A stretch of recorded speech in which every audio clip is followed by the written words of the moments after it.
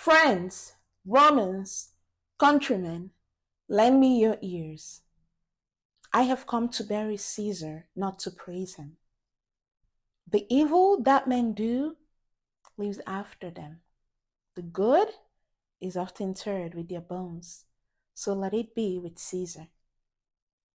The noble Brutus had told you Caesar was ambitious.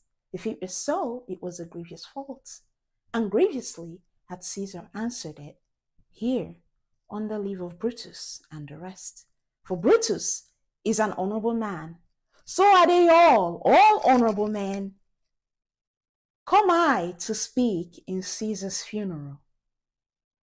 He was my friend, faithful and just to me. But Brutus says he was ambitious, and Brutus is an honorable man.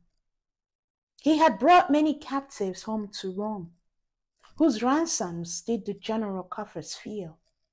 Did this in Caesar seem ambitious? When that the poor have cried, Caesar had wept. Ambition should be made of sterner stuff. Yet Brutus says he was ambitious, and Brutus is an honorable man.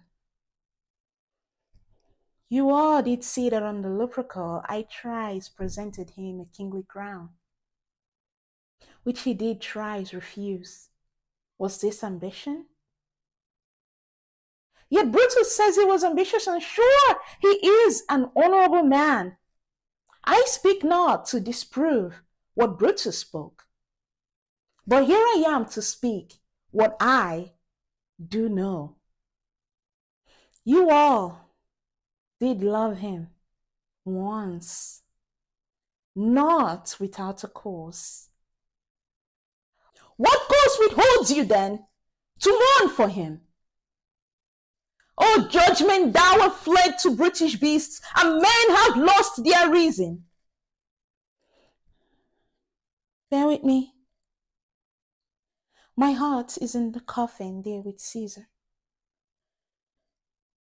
and I must pause till it come back to me.